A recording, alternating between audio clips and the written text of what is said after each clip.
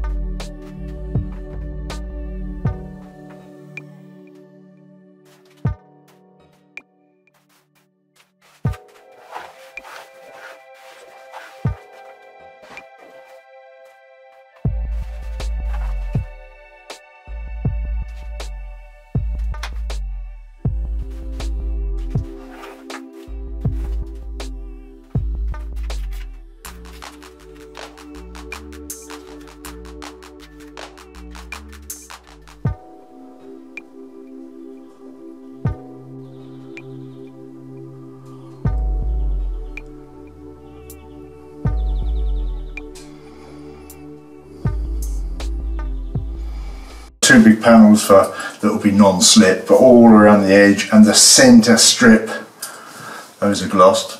And then I got down here and glossed everything here that won't be non-slip. So it's these backs here, that bulkhead there, glossed various parts there, just leaving places for panels for the non-slip.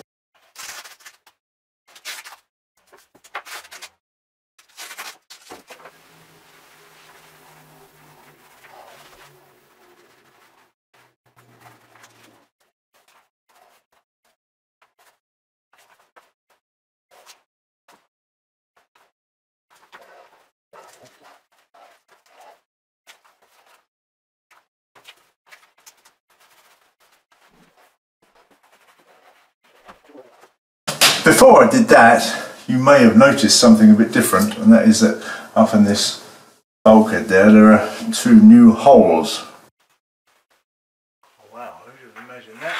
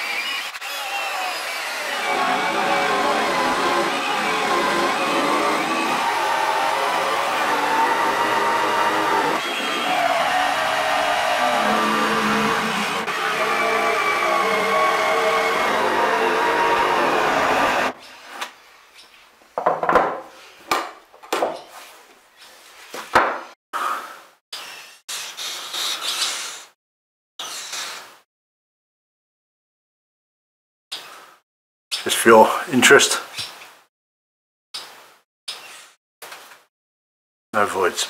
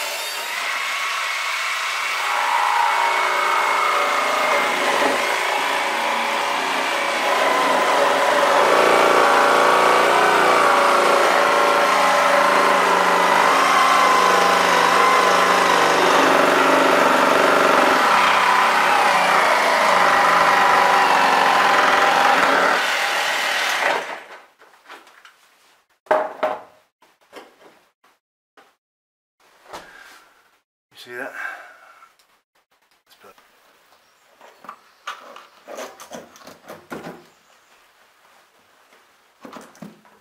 That's in, is it? Yeah.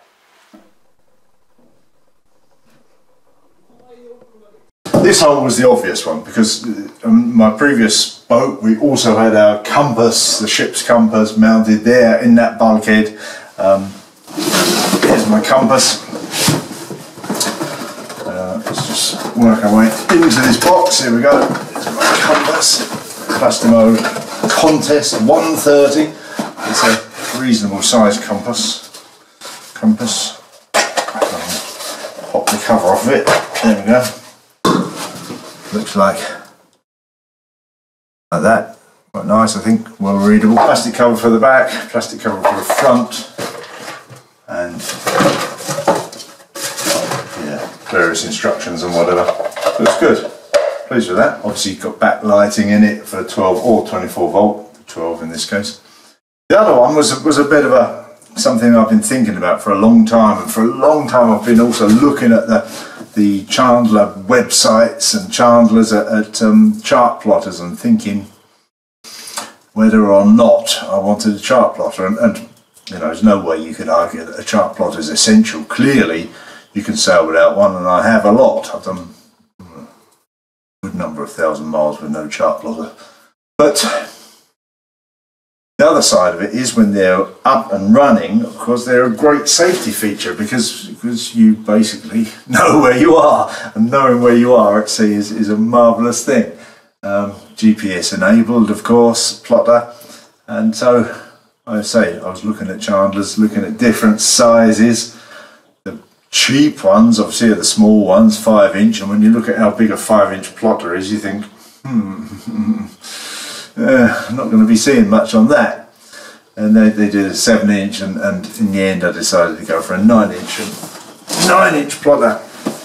And the good people at SVB here in Europe had reasonable offers on the Garmin GPS Map 922, come together with one chart set. There's another point, chart sets.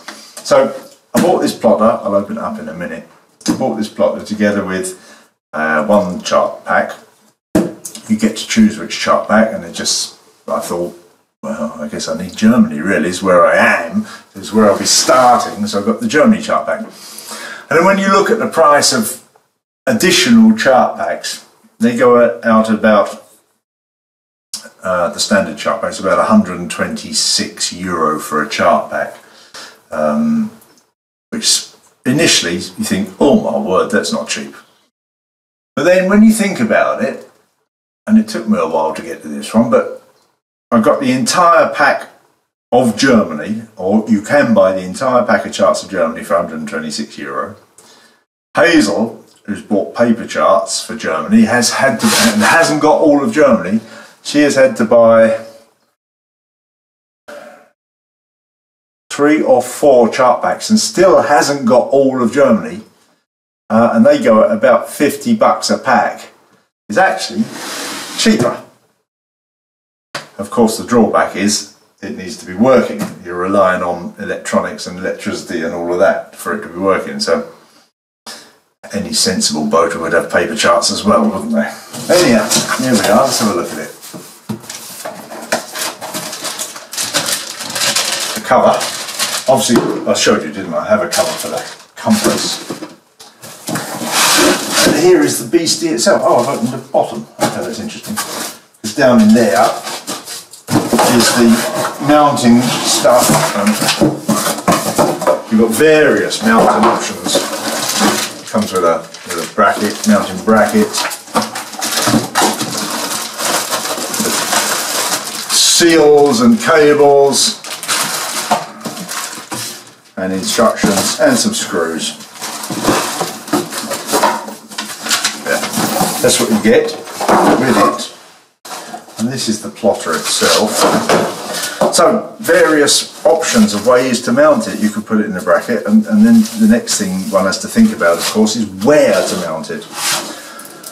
And there's an option to mount it in at the chart table, where of course you can't read it from the cockpit. And also this one, I decided to get one that has the NMEA 2000 plug on the back. An NMEA 2000 is basically a network, an onboard network, that allows you to hook up any other NMEA 2000 compatible device to it. Now, you can get all sorts of gubbins to hook up to these things. It could tell you, wind speed and wind direction and water temperature and log and all sorts of things. But the only one I need is a depth sounder. This has got built-in GPS, but I will get an NMEA 2000 depth sounder and hook that up so that the depth is also read off on the screen. So it seemed to me best placed was in the cockpit and somewhere where it's easily readable from the cockpit, or in the cockpit, and there it is, sat in there like that. I'm not going to take the protective film off, I'm afraid. That's navigation stuff in the cockpit. It's actually pretty exciting. Pretty exciting. I will build a box around this with probably some kind of slide-in lid, so it can be protected, and locked away when not in use. I have a slide-in lid with a lock on it, I think. It's just a protective box around it. In hardwood, I suspect, varnished hardwood. But yeah, that's very exciting. Never had one of them before. Always a paper chart man before now. And as I say, I think you still need paper charts. I wouldn't go away from them. Well guys, that's it for this week. Just a quick mention before I go of the Patreon site. I have a Patreon site. I've put some things up there. They're available to everybody. Now and again I put short videos up or photos of the build and thoughts, and I have a feeling something will be coming up there soon. So if anyone's interested in extra material, get over to the Patreon site. It's there, Patreon page. A few bits and bobs there. If not, thank you for watching. Give us your thumbs up, please. Click that subscribe button, and see you next time. Bye.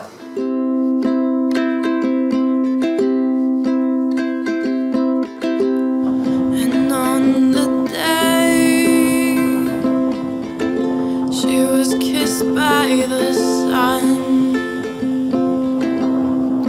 head thrown back, taking it in. A new day has begun.